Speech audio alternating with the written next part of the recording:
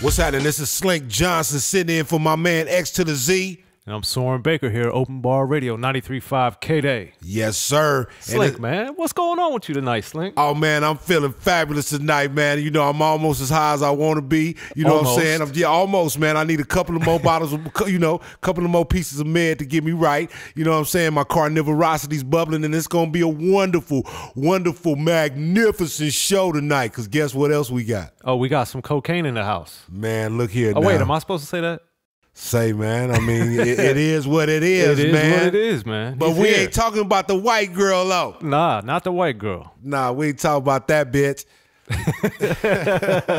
We talking about cocaine, man. Jerry Long, a.k.a. Who Am I? He's Man, in the man. house, man. Yes, sir. What Legendary. it do, man? Much love. Slink, so OpenBar exhibit, that's what it is. Yeah, man. This man right here has been involved in so much amazing music, man. And one of the things that we got to talk about is Above the Law, getting in the Right. game. So explain your relationship with Hutch and how he kind of brought you in the game. Well, Hutch is, that's my cousin. Right. And, you know, back when Above the Law was getting put on, you know, I did a 3-song demo. And Laylaw heard it, hooked it up, sent it to Easy, and next week I was signed. Right. So that kind of like started my career. And You what know I'm songs saying? were on the demo? Some songs off the Who Am I? Because there was, you know, Epic Records was afraid. You know, I don't mean to call out names. Right. But Epic Records was afraid to call me Who Am I? You know, we was never talking about, you know, advocating anyway. We was talking about dope. Now, years later, everybody talking about crack music. But back then, people was like, no, we can't have that on the radio. So, Man, that's real talk. you know, so that kind of started. It was kind of much harder to get up the hill because of the name Kokane. Yeah, now this is an amazing night because Kokane, for those that don't know, has been down with the Ruthless Records and just the whole movement of the West Coast since the beginning of basically really when it jumped off as a movement. Right. And one thing I want to take it back to is you did some writing with NWA on their second album on Appetite for Destruction, which we played earlier. Right. So how did you adapt to being an artist but also writing for others? Well, it was simple, you know. I always used to write, you know, prior to hooking up with Eric. You know, my dad was a writer, so I come from a musical background. Because my dad's Jerry B. Long Sr., he wrote Just My Imagination. Papa was a Rolling Stone. So you kind of say music grew up in my household. And it just, you know, fit more than the OJ glove to write to Eric. Because it complemented where we came from, you know, Pomona, the hood. So it was real easy. It was like simple. And then what did you learn being around that like nucleus of artists, man? You got Cube, you got Easy, you got Dre, MC Ren, Above the Law. Well, Eric was the Mecca. You know, we are the branches to the root. And it's like, you know, he had a vision that, you know, because of him, that you can go past stereotypes and different things. He was a special breed. But he never did compromise where he came from. He always kept the Compton hat in the back, cornices, you know, 5'2", but was taller than everybody in the game. Easy was a G. Yeah, he was a real G. He wasn't no, like, it's a lot of people in the industry, and it's like, he cast the first stone without seeing, so I ain't here to badger nobody, but he was authentic, A1 Yola at his game. So learning from that, you know, looking back 25 years later, it's just, you know, because of Easy is the reason why Cube and Dre and everything picked up off those elements, how to handle your business plush. Yeah, man. And Kokane, you've also, in addition to the NWA members proper, you also work with the NWA family tree extensively, working with Snoop. Right. So how did you really connect and vibe with Snoop back in the day? Well, we met Snoop because Warren G, all of us was family. We all used to kick it at Audio Achievements. And Warren G always used to say, man, I got this dude. He's the coldest freestyler ever. His name is Snoop Slim. So we brought him up to the studio. He brought him up to the studio in La Cienega and Centinela, which was Above the Law studio. And at that time, I was working on the Who Am I. Hutch was really interested in Snoop. And out of a lot of people I seen freestyle, Snoop was one of the coldest freestylers ever. Right. So during that time, you know, everything was happening at one time with the NWA fallout. This was all at the beginning of '91. So long story short, I met him like the beginning of '91, him and Nate Dogg, when Warren G, my homeboy, took him up to the studio. And during that time, like I said, when stuff was falling out with the NWA and Dre, not satisfied, the Ruthless. Right. At that time, I was working on my Funk Upon a Rhyme to plant seeds for that. And respect to what Snoop wanted to do, you know, he couldn't wait around. So Warren G took Snoop Dogg up to Dr. Dre. Right. We were all having problems at that time. I'm gonna keep it 100. We were all having problems with the company because of certain discrepancies. But see, we rekindled our business relationship with Dr. Dre was set on going on what he wanted to do. You know, just like Q, you know, all respecting them. They made smart moves, of course. I mean, you wearing his headphones. Yeah, I mean, and Snoop made a big move by putting you a lot on the last meal, man. Right. What it was after Easy died, that was our lifeline. Right. And you know what I'm saying? I was kind of left in the cold, 40 below. So 9 times out of 10, I go to the studio, and you know, dudes like what I do.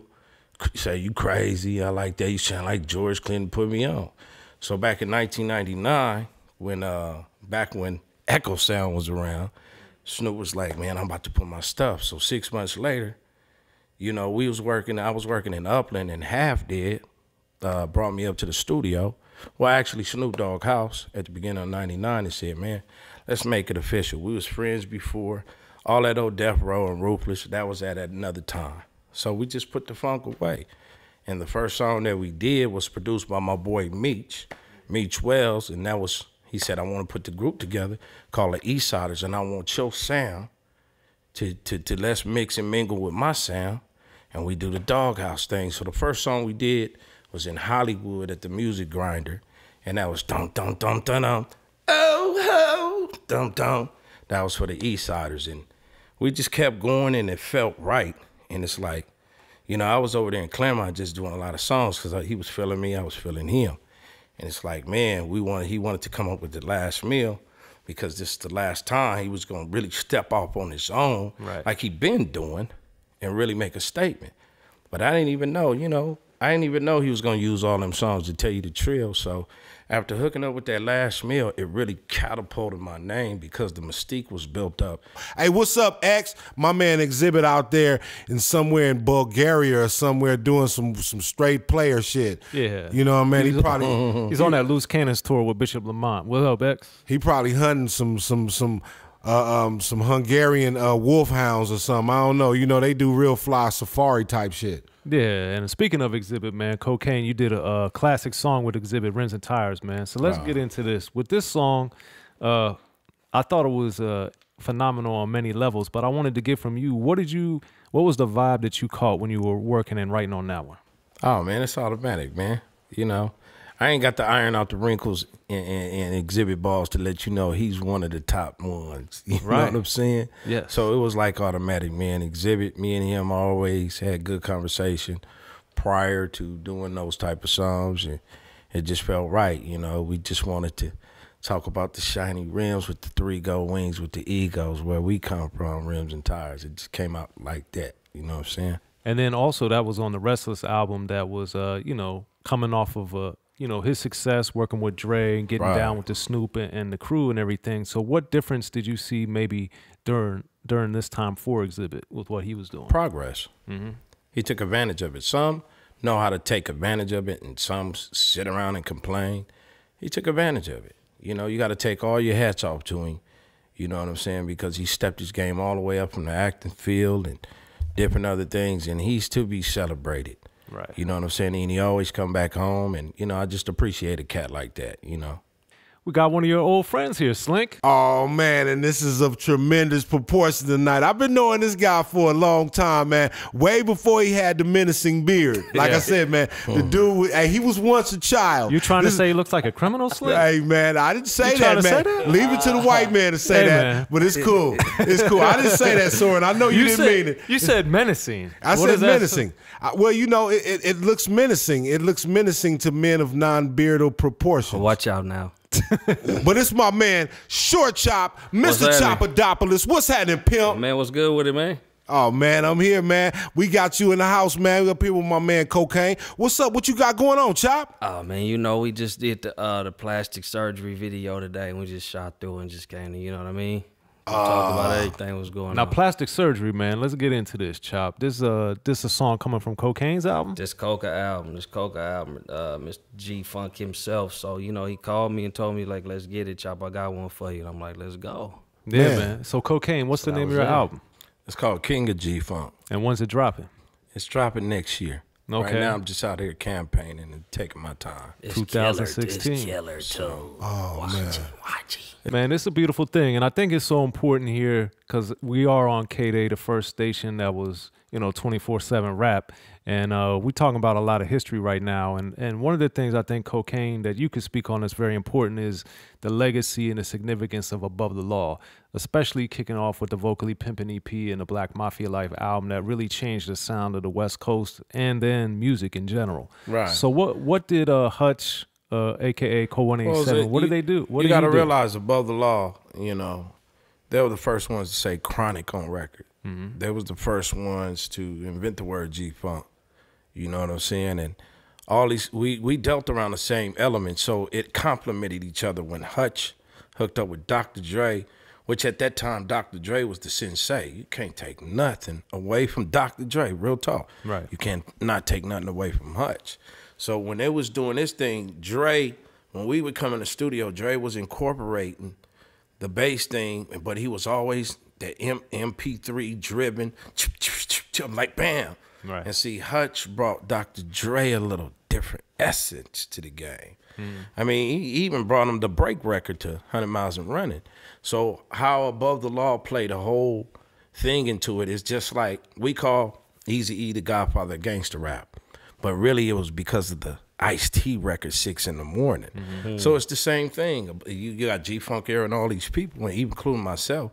But Above the Law drew the blueprint. And speaking of yourself, you got that new album about to drop next year. So what's the title of it for those? It's called King of G-Funk now. That's a big statement to say that. You know what I'm saying? But rest in peace to my homie KMG. My homie KMG said, because I don't care about entitlement. I mean, for those that want entitlement, here's a Fifi bag. But all due respect to my homeboy, we was going through my features, and he said, man, you got thousands and thousands of features. You truly are from that era, the King of G-Funk. So out of respect, I threw on the shirt, and it stuck with me. And as far as business-wise, so it's just more deeper than entitlement. Here's somebody who been on thousands of features more than anybody in the game. And it's the same thing. Michael Jordan's the best player in the world, but he didn't. Basketball came in 18-something. So it's saying out of all this, it don't have nothing to do with entitlement. It's just this is the king of that particular sound. Right. And man, it's just amazing because, when you really look back at the big movements that are the West Coast, Kokane has been integral in both of them, in all of them, I should say. And Chop has been around making moves, having too, with the Don Mega, among many others. That's right. That's right. And Chop, one thing I wanted to get from you too, man, is like, a lot of people talk about this song, but not enough, which is the Ghetto Vet that you worked on with Ice Cube, which I thought was a phenomenal song because it had it was a very strong anti-gangbanging and reality look at what goes on in the streets. So what was going on when you guys were working on that song? Oh man, we was just in there, and he came, he hit me like, Chop, I got this song, I need you to listen to him. And I'm like, okay. So he played the song, and I'm like, oh, okay. And he like, Chop gonna put a hook on there. I'm like, all right. So I came up with the little hook or whatever, and you know what I'm saying, when it laid him, and it was what it was. He had Mac do a part, and it was just beautiful after that, man. Yeah. Well, man, it's just a very poignant message. Absolutely, man. So, as we're wrapping up here, Short Chop Kokane, how does everybody find you guys on social media? Oh man, Adopolis. What's that? The Instagram, I missed the Short Chop on the little Twitter thing. You know what I mean? That's Kokane. What about you, man? You can reach me on Twitter, Kokane. Don't spell it cocaine. Spell it Kokane official. Not the same thing. Not the same thing. You can reach me on Instagreasy at Jerry B. Long. And I know Slink for you, if they want to see you, they should watch Black Jesus. They should watch Black Jesus Friday nights at 11 p.m. As a matter of fact, watch it tonight. And find me on all your social networkings at Slink Johnson. And we're OpenBar Radio at OpenBar Radio on Twitter and Instagram and on OpenBar Radio on Facebook. It's Dopolis. Oh, Slink, man. Appreciate you coming through again, man. I appreciate you having me, man. I'm going to stick around a little bit, man, because I want to hear what my man DJ Showtime talking about, because he didn't come in here with what I asked him for, but that's all right. I'm going to sit right here and stare at his ugly ass all night until he, produce what the... Yeah. You know what I'm talking about. OpenBar Radio, 93.5 KDAY. Open Bar Radio.